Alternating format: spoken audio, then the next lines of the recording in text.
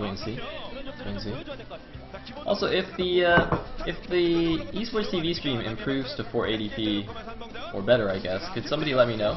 Oh, speak of the devil, or speak of the angel. Speak of the angel. Bisu is actually coming out in game number 1, so it's going to be a PvP between Movie and Bisu. Because of course we are watching the PV Pro League.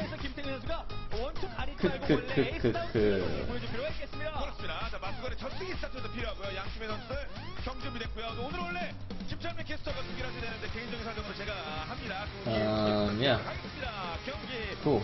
So where's Cat? Where's Cat? Bisu's playing.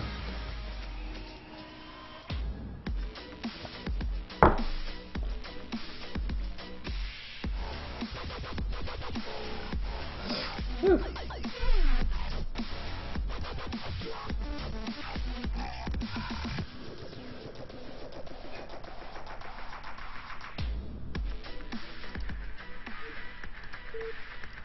Alright, going into the game. Looks like we're on Electric Circuit. Ooh, that's curious. Electric Circuit lends itself to some very funky PvPs, as we saw last season. Basically because there's no ramp, it's a completely flat map, no chokes. You can do all sorts of crazy things. And by crazy things, I generally mean that the standard on this map is kind of like 3-gate goon with obs. You can't go for like a super fast reaver, like off 1 gateway, or even 2-gate obs is less safe than on other maps, just because you don't have as much of a defender's advantage. Now, having said that, I remember like there were a couple of games last season where I was talking about that, and then like the guy just goes 1-gate robo into reavers anyway, and I'm just like, you're kind of making me look dumb, but actually I think you're making you look dumb, because even though the pro gamers did it, I don't think that's very safe on this map at all. It's not. So anyway, these are going to be cross positions. Yes, yes, yes. Back to the game. Hey! Why are you holding up a Korean sign? I can't read that. Oh, alright. That guy is 208 centimeter Dan. Is there really a clan that's like the tag is 208 centimeters? Or is he just like showing off his great height or something? I hear Korean girls are into tall guys, so maybe like that's what he was doing. So like his ID is actually Dan, but then you know when he goes to Korea he adds the tag that has his height on it, so it's more girls. I'm sure being a tall white guy, he'll get plenty of girls in Korea.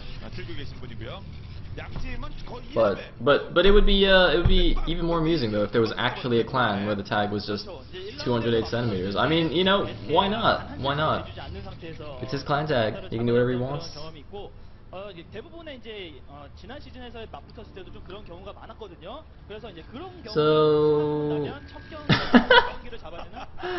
So we have one guy who's like, oh man, that guy's like prepared for the zombie apocalypse. Except he just like prepared in a way that makes him look badass instead of functional preparation. That guy's awesome. Oh man, you see that guy has that guy does not need to hide his face. Alright, and it looks like we're gonna have some hidden text, probably gonna be DTs. But that guy, see, is showing all those fangirls how you're supposed to do it. Alright? Instead of being all, oh my god, I'm on the camera now, let me hide my face. Just friggin' wrap it up in a scarf like a bandit and put on those sunglasses. That guy, friggin' bandit, man. Yeah, so it's gonna be a DT rush from Movie against Bisu, which is quite ironic considering that Bisu is known for his DT shenanigans. And let me quickly just put the clock positions on the overlay. Movie is of course the purple Protoss, and Bisu's yellow Protoss. In case you didn't know. In case you didn't notice. Anyway, so Bisu's probe goes into Movie's base. Now, Bisu will notice that there's no second pylon in Movie's base, so that's going to make him a little bit suspicious. I feel like he's probably going to use his probe to run around and look for it. Yeah, look at this. He went to the back of Movie's natural. He's going now probably to 3 o'clock as well. So he's just looking for the for where that pylon is. In the meantime, the Templar Archives has just been placed in the main base. Or actually, no, is it being chased by Dragoon? It isn't actually being chased by Dragoon. Okay, so this has been chased away there, but yeah, you can just tell from what's revealed on the minimap that the probe did swing down to the bottom of the natural. Sometimes paralysis will just hide the tech there. Although I don't think there's actually that much space behind the natural here on Electric Circuit. It's much more common on maps like Jade, where you actually got like a little bit of room back there, so you can just stick a Citadel behind the minerals. Anyway, so Bisu has no idea this is coming. He's gone for 3 gateways. Is he going to make a robo though? That would be the safe thing to do. Although it still might be slightly slow for the impending DTs, but since it's cross map, if he gets a robo now, I think he'll still be okay. However, the Archives is done. Is he getting a robo? Oh goodness, Bisu, where's your robo? Why is he staying at a probe? Is he going to 3-gate expand? No, that was just for a pylon. Alright, he's cut probes now. What is Bisu doing? Bisu, make a robo, man. Bisu, you can't not make a robo. Oh my god, is Bisu just like metagaming this? Because DT builds on this map are not, well, they're not, it's not that they're not effective, but they're kind of risky for the same reasons that going for a super fast Reaver is risky. Because when you go for fast DTs, you're heavily cutting into your Dragoon count. So, you know, if the other guy sees you're going DTs, he can actually just counter like with his Dragoons. And if he goes 3-gate obs, then you're kind of boned, because you just can't hold your base anymore.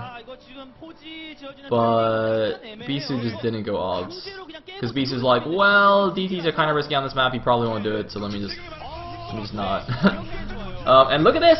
Look at this, Bisu doing the double forge block. We did see this last season. That, I believe that is a tight wall off actually.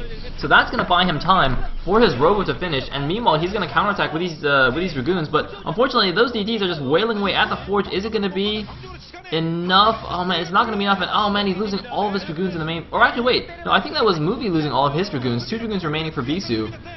And to try and pick off some probes, that's a very standard move when you see your opponent going DTs, but oh no, this robo might come under attack. He should just attack the robo. If he attacks the robo, I think he'll win now. If he attacks the robo, I think he will win. Movie needs to attack the robo. Why is he not attacking the robo? Oh, there's a photon cannon as well. He's going to kill photon cannon. He needs to attack the robo. If he kills that robo before the... Actually, he doesn't even need to kill the robo right now. The robo's going to die before an obs gets out anyway. It's going to take so long because you need an observatory to get the obs. So we'd have to wait for the observatory build time and then for the observer build time. So that's just not going to happen. And Bisu GG's! Bisu cannot stop the Dark Templars, and Movie takes game number 1 with essentially a build order counter there. Hard countering Bisu. Fast DTs versus 3-gate, no obs. I can't help but feel that that was a little bit of Bisu's fault there, playing unsafe, delaying that robo by so long.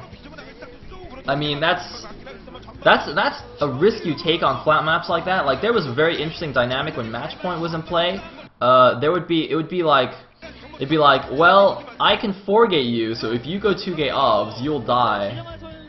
But then, if you rush for DTs and I 4-gate, then then I'm hard countered. It was actually just rock, paper, scissors. You know, on normal maps, when you have a ramped map, it's not the case, because even if you go like 2-gate obs, you can kind of hold a 4-gate depending on like how fast you scout it. But yeah, but on flat maps like that, it's just like, well, you know, I cannot make an obs and kill you, or I cannot make a robo and kill you if you're making a robo. But if you make DTs, then I'm boned. So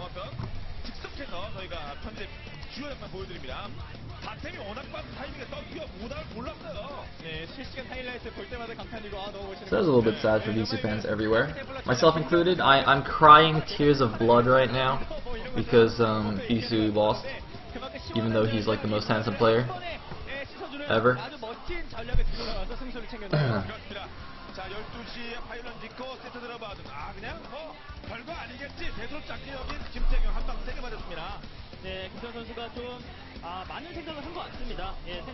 That's right, Haram. I am the #1 Bisu fan. For sure.